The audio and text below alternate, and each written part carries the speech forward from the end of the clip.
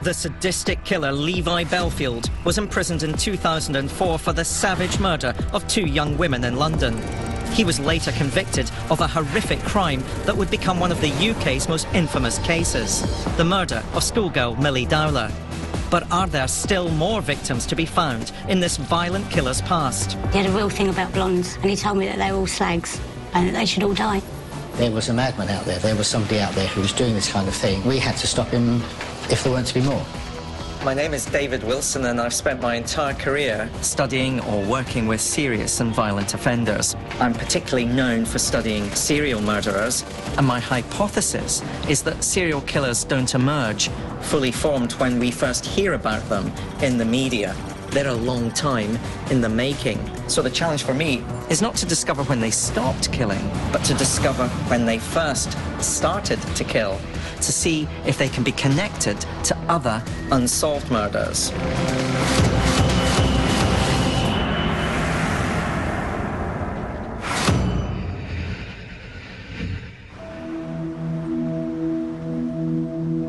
In my time as Professor of Criminology at Birmingham City University, I've learned one important lesson. If criminology is to have real meaning, it can't just be discussed in libraries or in lecture theatres, but it has to be reconnected to real crimes and to real people. So I'm going to get out of the university and reconsider some of the most complicated modern cases of serial murder to see if those serial killers have been getting away with murder. Criminology is the study of crime and criminal behaviour. It incorporates psychology, sociology and anthropology to identify who commits a crime and why they do it. Levi Bellfield was finally caught by the determined work of a detective intent on bringing his killing cycle to an end. But I want to go further by using my theories to delve into the crimes of this brutal killer. He was a sadistic bully who struck terror into the hearts of women. And so I want to investigate if there may be evidence to link him to other crimes besides the murders that he was convicted of. If I'm correct, this could make him one of the most dangerous killers the capital has ever seen. The murder that finally led police to Levi Bellfield was a savage late-night hammer attack on a young blonde woman in the leafy suburbs of West London. On the 19th of August 2004, Amélie Delagrange was ambushed on her way home from a night out with friends. A passerby came across her as she lay dying on Twickenham Green. Although she was taken to hospital, she was pronounced dead later that night.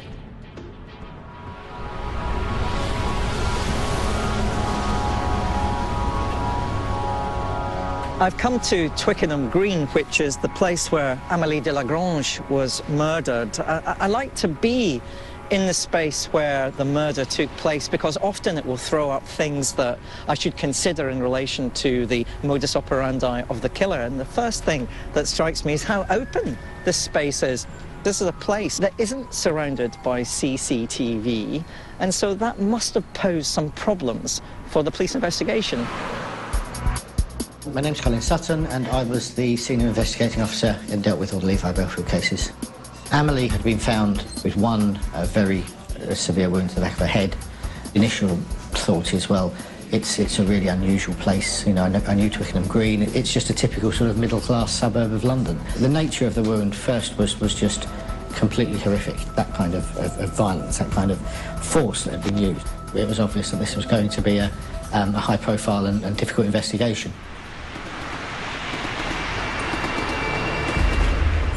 Colin, where was Amélie's body found? Just about here. So can we presume she came from this direction to where her body's eventually found? Yeah, just in this spot. She's lying face down with this dreadful wound across the back of her head. Any defensive wounds to her hand? Not at all, no. It just really looked from the position of everything as if it was a completely unexpected attack as she's walking across the green. He's chosen this spot for the attack very carefully, hasn't he? Yeah, it's in the middle. It's the least overlooked spot on the entire green, and I think he did choose it very carefully. In your experience as an SIO, is this the kind of worst case you could possibly have? Oh, it is. It's always likely to be the most difficult to find because the chance of forensic evidence being transferred in a very short time like that is very low. We've got an open-air scene where it's difficult to recover things anyway because there's public access to it all the time. It's really one of the worst sort of scenarios you can imagine as a senior investigating officer. What was the first thing you as SIO wanted to do? First thing we did was preserve as much closed-circuit television footage in the area that we could and in the likely exit routes. But Colin, there isn't any CCTV ringing the green, so what sort of CCTV were you able to capture? There were just a few static cameras at buildings here, but principally it was the buses. Both these roads here are bus routes, and the buses had recently at that time been fitted with recording cameras, and they were an absolute godsend to us because we were able to get so much information about Amelie's movements and ultimately about Levi Bellfield's movements from that footage. Chillingly, police realised that this might not have been the first time the killer had struck against a young blonde woman out alone at night. The other thing that immediately sprung to mind was that some 18 months previously there'd been an attack on Marshall McDonald in Hampton, which was only a few miles away, and again was a very similar kind of offence where there was a young woman with a very severe wound to the back of her head in the street, close to home. There was a madman out there, there was somebody out there who was doing this kind of thing, and we had to stop him if there weren't to be more.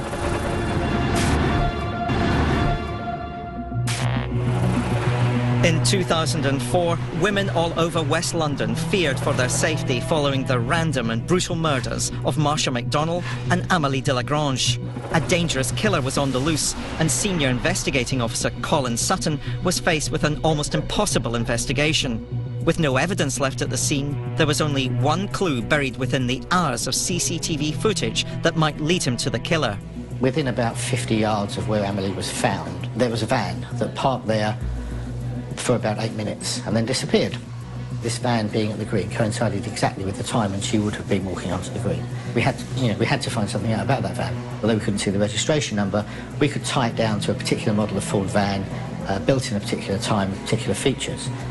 Which sounded good until we realised that still left us 25,000 of these vans to find. Colin's theory was, find the van and they'd find the killer. He took the brave move of deploying hundreds of officers to track down every white van of that make and model up and down the country. Then the investigation took a dramatic turn. Levi's ex-girlfriend Jo Collings walked into the incident room on Twickenham Green to make a statement. He ruled my life for 11 years. You say ruled your life. Give me a glimpse of what life with Levi Bellfield was like for you. Punching, kicking, biting. He'd make you sleep naked on the floor with no sheets, no blankets, no nothing. Were you aware of him wanting to be violent towards other women? Blondes. He had a real thing about blondes. And he told me that they were all slags and that they should all die. This woman says that he's... Levi Bellfield's my ex-partner. He's an evil man. He hates blondes. He hates women. He's doing wheel clamping in a little white van. And I remember saying to one of the intelligence researchers, go and have a look and see if you can find that car. And she came back quite excitedly and said, yeah, Governor, I think we might have hit the jackpot. Having linked the white van at the crime scene on Twickenham Green to Levi Bellfield, Colin set up an elaborate surveillance operation. When they finally moved in to arrest him, they discovered Bellfield hiding in an unusual place. Levi was found naked, lying under about 9-inch thickness of fiberglass insulating matting in his loft. Told us initially, oh, I thought it was people who wanted me for drugs money. I wouldn't have hidden from the police. I've got nothing to hide. At this point in their investigations, police thought they were dealing with a man with a simple yet horrific MO. Brutal, random hammer attacks on lone women at night. But as they began to peel away the layers, they quickly realised they were dealing with a complex sexual predator. Equally, there is another interest that Levi Bellfield has in rapes, often drug-facilitated rapes, of teenage girls. Did he express a desire to be violent towards other women too? Yeah. I found the rape kit, you know, like the big donkey jackets that you can get. He'd cut the inside of the left pocket out because he's left-handed, and there was a big carving knife, a balaclava, and a sort of like a Cosmopolitan Vogue kind of magazine. And when you went through it, every single blonde, he'd stabbed and slashed all their faces. More and more victims were emerging. In May 2004, another young blonde woman on her way home had been left for dead. Despite suffering horrific injuries after a car knocked her down and then reversed over her, 18-year-old Kate Sheedy identified the exact vehicle involved, which police now linked to Bellfield. His list of suspected offences grew to murder, attempted murder and rape. I had the pleasure, and it was a pleasure, of standing across the desk and formally charging him with the murders. When I looked into his eyes, all I could see was a black, cold emptiness. I've no doubt that, you know, scores of murder investigations that I took part in, nobody was as dangerous as Levi. The Bellfield case presents me with many dilemmas. He never left any forensic evidence. He was hugely skilled at disposing of the cars that could link him to the crimes, and unlike other killers, his motivations are far from obvious. Only careful analysis of Bellfield's method of murder can reveal more about this man. The distinctive way in which a killer carries out a murder is known as their modus operandi. Analysing the way in which an attack was carried out and the nature of the injuries can reveal unique patterns in the killer's offending and provide crucial clues in linking unsolved cases. I'm Dr. Rob Chapman. I'm a consultant forensic and Home Office accredited pathologist. Isolated blunt force injuries to the head are actually relatively uncommon. Usually when pathologists examine the bodies of victims of this kind of crime, they'll find evidence of all sorts of other injuries resulting from a struggle, for example. So injuries just to the head, particularly of this severity, are rare. Dr. Rob Chapman is a highly respected forensic pathologist. He carried out the post-mortem on Amélie de Lagrange and, by coincidence, also on Marshall McDonnell. He made an immediate link between the two, confirming Colin Sutton's suspicions that these attacks had been carried out by the same man. In relation to Marshall McDonnell, what did you discover? The injuries to Marsha were to her head. She'd suffered really severe blunt head injuries. And the first thing that I noticed was a number of injuries to the scalp. These are blunt splitting or laceration injuries to the soft tissues of the scalp. So are we talking about 3 injuries in total? I think we're talking about 3 impact injuries, yes, to the front and left side and towards the back of the head. When you came to the post-mortem for Amélie, were the injuries to Amélie consistent with what you found in relation to Marsha? There are differences. Again, Amélie had suffered a severe head injury, but a single one to the back of her head. Again, a blunt splitting injury, something caused by something heavy and blunt impacting the scalp. So if I was looking at other cases, what sort of characteristics in relation to the injuries received by the victims would you say I should be looking for? What you're looking for are, of course, head injuries, either 1, 2, 3, consistent with being caused by something blunt and heavy, striking the head, focused on the head, and really not injuries nowhere else on the body. Now Rob has highlighted the details of these awful crimes, I want to understand what drove Bellfield to commit them. I've arranged to meet his old friend and flatmate, Pete Rodriguez. What was life like living with Levi Bellfield? Very interesting. It was always different. Bellfield was working as a wheel clamper. Did that mean that he had access to a variety of different cars? Well, I was always led to believe he had his own cars, but he would swap them all the time. And then it wasn't until later on I found out he was hiring cars and make out they were his. And he will never have a car in his name. So, therefore, he will drive erratically. Did Bellfield ever attack you? Well, yeah, he left me for dead, basically. Gone up to the flat, which he had a couple of friends there. It was an argument, and I think I called him a fat effing sod, and gone downstairs, and with that he's followed me a couple of paces behind. I've gone out to the main exit, and from behind, with his right hand, he's grabbed my shoulder and pulled me back. With his left hand, he's hit me on the side of the head, which is, if I show you, it's got, it's... Oh, my God. It's right in the temple, it's dented straight in. Yeah. And once he thought I was dead, which I was bleeding profusely, he went back upstairs like nothing happened. And that was that. Although Pete told police about this brutal hammer attack, Bellfield was never prosecuted. Levi Bellfield was a lifelong career criminal and low-level police informant. He was an arrogant bully whose criminal career began at the age of 13 when he was convicted for burglary. He later picked up a string of minor convictions. Bellfield spent years working as a bouncer in West and South West London, where he had easy access to the young girls he preyed on. He also worked as a wheel clamper and would use his size to intimidate motorists. Despite charging him with 2 murders and 1 attempted murder, Colin Sutton continued digging and made an incredible discovery that finally cracked open one of the UK's most infamous unsolved murders. Looking through Levi Bellfield's intelligence file while I was in a garage waiting for the car to be filled with petrol, I realised he lived in Collingwood Place in 2001 in Walton-on-Thames. Collingwood Place was almost exactly where Millie Dowler was abducted from, or where she was last seen when she went missing, which interested me a lot. And in my phone, I still had a phone number for Brian Marjoram, who was at that time the senior investigating officer. And I phoned Brian up and said, look, this is what's happened. This is the guy we're looking at. This is what we know about him.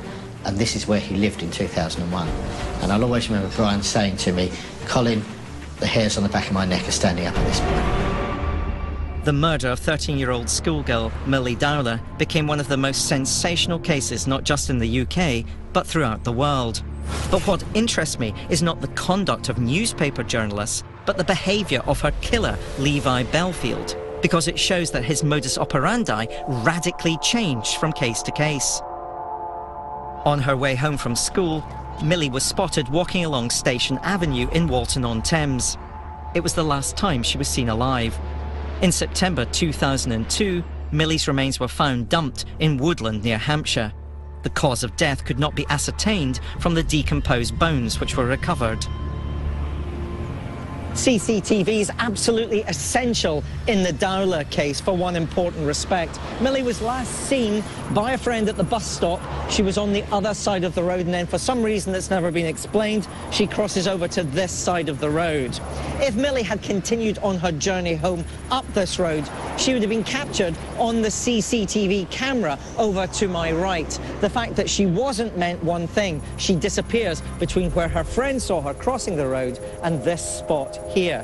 One thing that we do know for certain is that 25 minutes later, Levi Bellfield leaves Copenhagen Way in his red Daewoo. Following Millie's disappearance, this car also vanished without a trace, and to this day has never been found. To examine whether Bellfield could be responsible for further unsolved murders, I'm going to draw upon the valuable research skills of my postgraduate students to help focus my search. Okay, so we're going to discuss today the case of Levi Bellfield. How does he go about choosing his victim? He goes for women or young girls that look vulnerable, that are alone. They're all either coming back from a night out or they're coming back from school. And he's waiting at locations hoping to see a lone female. Blitz attacks his victims, he very much subdues them, takes control over them. Definitely there's a power control element. How many vehicles did he have access to? There's a silver Corsa was involved in one of the offences, the red Daewoo and the white van. In terms of his movements, I think as a doorman he meets a lot of ideal victims that he would fantasise to kill them, but with the wheel clamping is much more access to the victims in terms of committing his crimes. I wonder therefore, Adam, could I ask you to try and do some research for me in relation to unsolved murders of young women between a particular age group, 13 to 30, who may have suffered from blunt force trauma. You okay with that, Adam? That's fine. While my students researched unsolved murder cases, I uncovered another potential victim who lived to tell the tale. If you hadn't been able to have got up, what do you think would have happened to you? I think I would have just bled to death.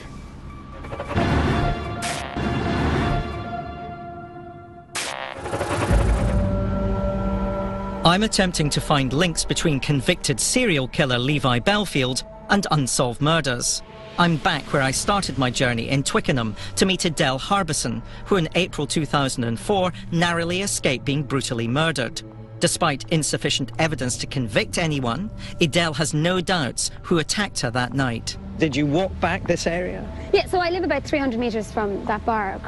Came across Twickenham Green and walked up Hampton Road. Just got to about here, which is about another 25, 30 metres from where I live. And so somebody obviously came at me from behind because I've got massive head injuries here. I've got multiple fractures in my skull. I've got bumps in my hands. So I was hit from behind and I was protecting myself. He must have run off. Do you remember a car following you or anybody coming up behind you? I don't remember anything. I don't remember anything from when I left the bar at Twickenham Green and how I walked home or when I walked home. I don't remember anything specific. So this was 4 months before the attack on Amélie de Lagrange. Yeah. What makes you think the attack on you was carried out by Levi Bellfield? What happened to me and what happened to Amélie de Lagrange are carbon copies of each other. We were in the same vicinity. I walked one direction from Twickenham Green, she walked the other direction to Twickenham Green. It was the same time of the day. We were dressed quite similar, we looked quite similar. It was the same type of attack. It was a hard weapon on the back of the head. I have no doubt. The police, I don't think, have any doubt either. If you hadn't have been able to have got up, and stagger back towards Twickenham Green, what do you think would have happened to you? I don't think I'd be talking to you today. I'm looking at Levi Bellfield's past, and already I've been able to encounter two people. First, Pete Rodriguez, and now Adele Harbison, who sincerely believe that they were left for dead in a hammer attack by Levi Bellfield. He's been convicted of 3 murders, but it seems to me eminently plausible that there will be other unsolved murders out there that bear Bellfield's MO. Although the crimes Bellfield has been convicted of happened within the M25, my PhD student Adam has encouraged me to broaden my research and look beyond London.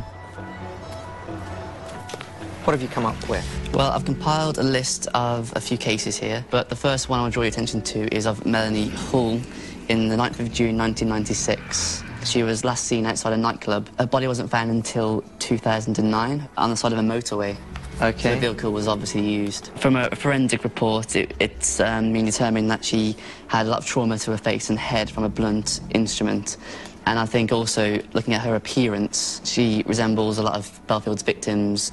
Okay, well, look, I'll need to establish if Bellfield had any connections to the Bath or Bristol area. And I think I also need to learn a little more about the actual injuries that Melanie Hall received. Is there another case I should consider?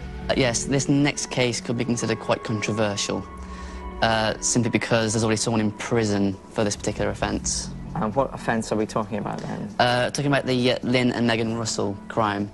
I'm talking about Michael Stone, who's already in prison for the offence. Why am I looking at this again? Lynn's daughter, who survived, discussed how the attack had short, spiky hair, very similar to what Bellfield had at that time, and also through an e-fit, through various witnesses, very much described Bellfield as opposed to Stone. Well, Adam, I did ask you to think outside the box. I didn't know I'd be thinking about a potential miscarriage of justice case. There's a lot here I'm going to have to take into consideration. The scale of Bellfield's offending was so enormous that police chose only to investigate crimes committed after the year 2000. Very little is known about him before this time. Both cases I'm investigating occurred in the summer of 1996, when Bellfield was in his late 20s, the age which I normally teach my students that serial killers begin their killing cycle. My first stop is Bath, where 25-year-old Melanie Hall disappeared after a night out. Police made repeated appeals and arrested numerous suspects, but to this day have never found enough evidence to convict. It was in this nightclub in June 1996, which at the time was called Cadillacs, that Melanie Hall was last seen alive. She'd come to the nightclub with her boyfriend of 3 weeks and some friends. There was some kind of argument and all leaving Melanie in the club, and she's last seen alive at 1 a.m. You know, we're kind of used to CCTV images helping the police put together the movements of people, but at the time, that type of technology simply wasn't available. And so really, frankly, we just don't know how Melanie got from the club, and nothing is known about her until her body is discovered some 13 years later. It took this discovery in October 2009 to give fresh impetus to the story of this missing woman. It was just off this slip road in the woods that Melanie's body was eventually discovered on the 5th of October in 2009. Her body had been wrapped in black plastic bin liners, which were then tied with twine. It's also significant that the road network really is a major part of this killer's story. But really, to find out more, I need to know about who Melanie was and how she was actually murdered. Richard Saville is a journalist who covered the case extensively for The Telegraph. It was one of the most baffling investigations of the 1990s. Police went to enormous efforts interviewing hundreds of clubbers. What sort of injuries were the pathologists able to determine had killed Melanie? She'd suffered blunt force trauma. The injuries were fractures to the cheekbone, the jaw and the skull. And a post-mortem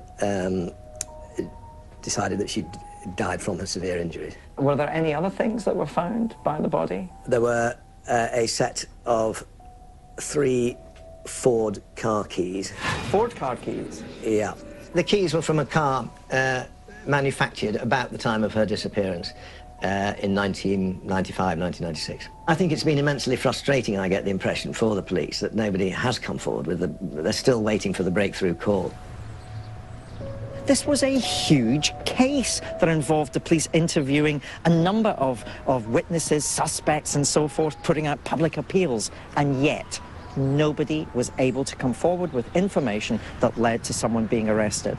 That, for me, implies criminologically that this isn't a local person at all, because if it had been a local person, they would have been flushed out with a victim of this kind. And therefore, what we're dealing with is somebody who probably didn't come from Bath or Bristol.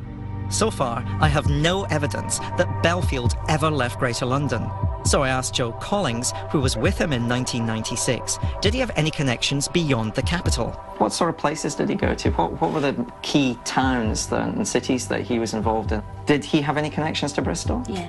What were his connections to Bristol then? Mainly the guy used to get a lot of drugs off. And he would travel there regularly, once a week? Every other day sometimes, once a week, once a month, all depending when he needed to go. Criminologically, the key elements of this case are hard to ignore. We know that Bellfield targeted attractive blonde women. He targeted girls in nightclubs, he abducted and drugged victims and inflicted serious head injuries. Cars were key to all his murders, and one of his victims was also dumped in Woodland. You know, I'd only ever associated Bellfield with crimes, with murders committed in London. And to discover that he's geographically mobile suddenly opened up a whole range of other cold cases. And one of those cold cases that deserves greater scrutiny is the Melanie Hall case. Because, you know, when you put all the pieces of the puzzle together, it seems to me that the police would do well to look again at the Hall case with Levi Bellfield as a potential suspect. Now I need to turn my attention to the next, far more complicated and controversial case, because not only is another man already serving time for the crime, but Bellfield's ex-partner also told a newspaper that he was with her at the time, effectively alibying him. Could she have been mistaken? On the 16th of July 1996, Lynn Russell and her two young daughters, Josie and Megan, were brutally beaten with a hammer whilst walking down a country lane. Lynn and Megan died, but despite appalling head injuries, Josie survived. A year later, Michael Stone was arrested after an appeal featured on Crime Watch. Stone had a history of mental health problems and had previous convictions for assault, burglary and armed robbery. Stone's first conviction of murder was overturned on appeal. At a second trial, the jury heard evidence from a fellow prisoner that Stone had confessed in jail. He was found guilty again. Mark MacDonald is a barrister who specialises in miscarriage of justice cases. He took on Michael Stone's case after his first conviction. I've been working on the Michael Stone case now for the last 14 years. I've seen and read nearly every single document that's been disclosed in that case. In my view, Michael Stone's innocent. But he's presumably gone through an appeal process, and they continue, I'm presuming, to turn down those appeals. Why do they do that? We have to go back to the start and look at the case against Michael Stone. The main evidence was what's called a cell confession. They put a man called Damien Daly in an adjoining cell. Now, he's alleged to have spoken through the pipe at the back of the cell to Damien Daly and to have confessed to him. And that is the evidence against him. There's no forensic evidence at all? No forensics. I presume the scenes of crime officers were there and took the exhibits and analysed as best they could. The main analysis actually was around a lace that was used as part of the murder. The prosecution said was used actually to tie up one of the victims of the murder, and not one profile DNA was found linking to Michael Stone. We've gone back and we tried to look at this lace and they've lost it. Ah. So they've lost the lace? They've lost the lace. Somewhere between the forensic services and the police, it got lost. This is probably the most horrific and high-profile murder case, certainly in my generation. And if Michael Stone, which I believe is innocent, then the person who committed those murders is still out there. I thought that was really interesting, talking to Mark MacDonald, and clearly he's absolutely convinced of Michael Stone's innocence. But you know, at the end of the day, Mark is Michael Stone's barrister, so in one sense, he would say that, wouldn't he?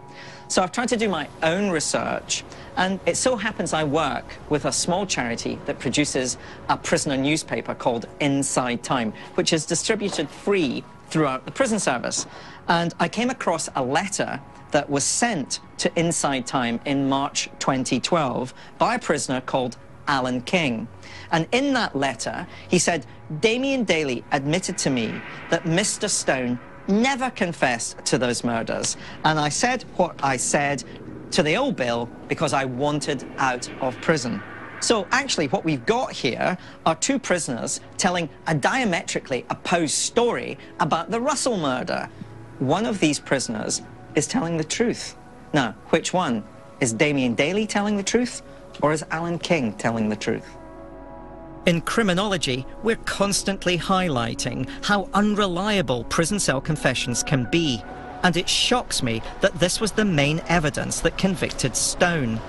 Although the jury was persuaded enough for a guilty verdict, I'm just not sufficiently convinced that Michael Stone should have been convicted on that evidence alone. So now I'm faced with a question. Is there any credible evidence to suggest that Levi Bellfield could have been involved in this crime?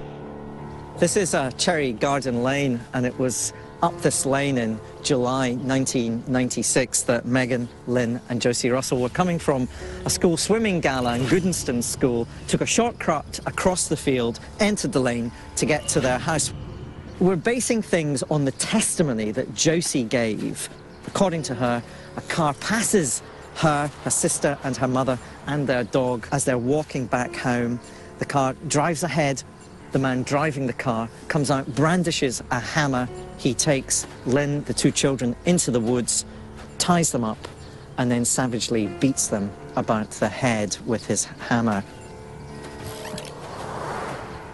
I think Adam was right to direct me towards looking at these murders because there are a number of similarities. Here was a random attack.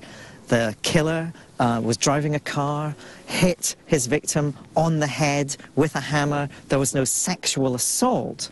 Now, clearly, there are also some differences as well. We're in a very rural location as opposed to in an urban environment like Twickenham. And also, this killer seems to have wanted to spend time with his victims as opposed to a blitz attack on his victims. Bellfield's possible connection is far from clear, but I'm convinced there's more to be uncovered from his past.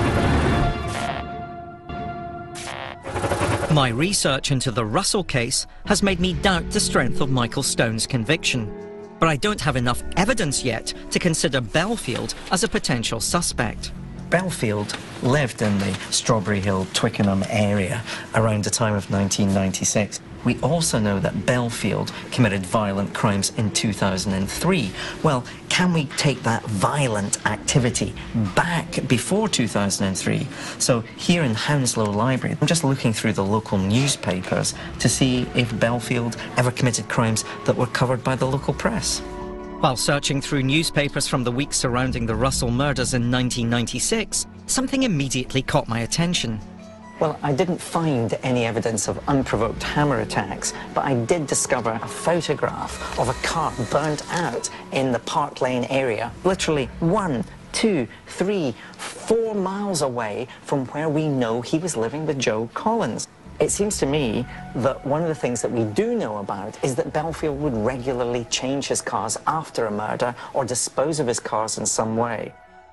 Vehicles play a significant role in all of Bellfield's crimes. The ones he was driving in both the Millie Dowler and Amélie Delagrange cases were never found, so he clearly knew how to dispose of them. A number of witnesses in the Russell case also described the car, a Ford Sierra or Escort, near the murder scene on the day the killer struck. Does that not at least give us some connection into the Russell murders itself? I think I've got to pursue this further.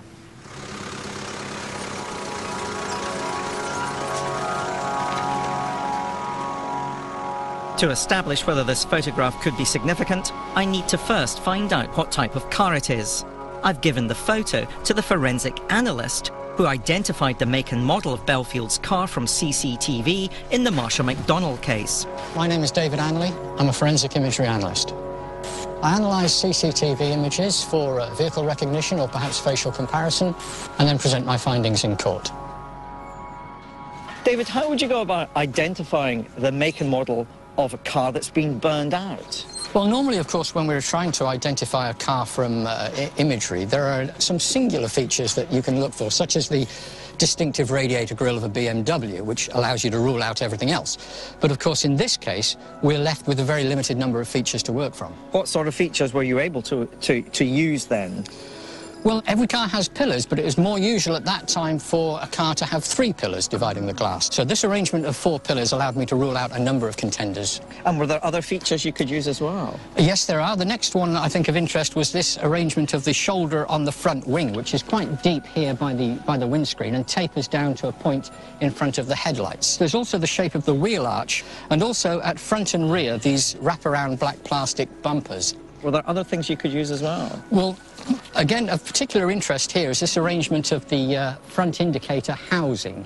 When they carried out a facelift of the vehicle in the middle of the production run, they created this wraparound housing for the indicator, which is the feature that allows us to distinguish between the Mark I and the Mark II Sierra. So with all those differentiating features you've drawn my attention to, what conclusion did you come to? What sort of car were we dealing with in that photograph? Well, in my opinion, I'm 99% certain that the car in that photograph is a Mark II Ford Sierra. Having established the model of this car, a detail of my conversation with Bellfield's ex-partner, Joe, now seems much more relevant.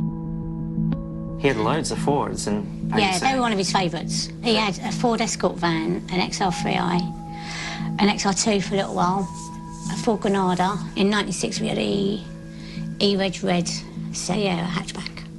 A Ford Sierra hatchback? Yeah. I find this case really confusing for a number of reasons, and the interview I conducted with Joe Collings has made me slightly more confused. When I was at the crime scene where the Russells were murdered, criminologically, I was tending to rule Bellfield out. But Joe Collings told me something. Levi Bellfield drove a red Ford. Now, I remembered reviewing the case files, and 3 witnesses said that they saw a beige car, a beige Ford, being driven by the perpetrator. But crucially, one witness said that the perpetrator was driving a red car, and the person who saw that red car was Josie Russell. Whilst the car feels significant, it's not conclusive. I contacted Hounslow Council to see if there's a record of its owner, but frustratingly, they're no longer held. It's not enough to decisively rule Bellfield in as a suspect. I have to take a closer look at the physical evidence in the case, the pathology report. I asked forensic pathologist Rob Chapman to see if the injuries bear Bellfield's MO. If you had to stand up in court, Rob, would you say there was a link or no link between the kinds of injuries you saw that Bellfield inflicted on his victims and the injuries that you see in the Russell case? I would say that there are really significant differences between these 2 types of attack. Therefore, the link, if any, is extremely weak, I would say. Well, that was very powerful and, I think, ultimately convincing. You know, one of the things I've consistently tried to do is take a lead as far as I can possibly take it.